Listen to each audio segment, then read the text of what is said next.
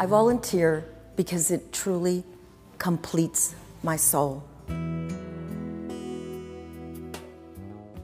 Well, more than anything, I get joy. It is such a joy in my heart to come here and to help others with whatever I can. My helping hands, my service, my companionship, my ear to hear someone with and talk to, or my shoulder to cry on. It's just a joy. I leave here so heartfelt when I come here. Basically, I bake cookies for the patients and I make coffee. I have a reception area up here and I have a reception area in the back where the patients get their treatments. And I also just talk to the patients. I converse with them on whatever topic they want.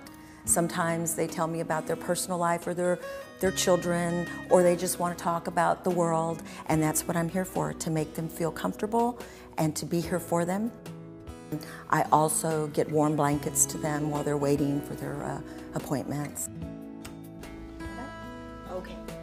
If there's anything else I can do, let me know. These patients are courageous. They're so courageous and strong when they're here. You never know.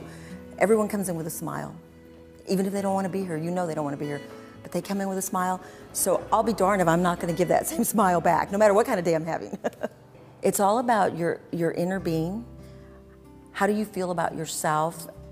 And how do you feel about doing for someone else? Because that's what we should be doing in this life. We should always be doing for someone else, whether it's a family member or a friend or someone at a professional facility like this.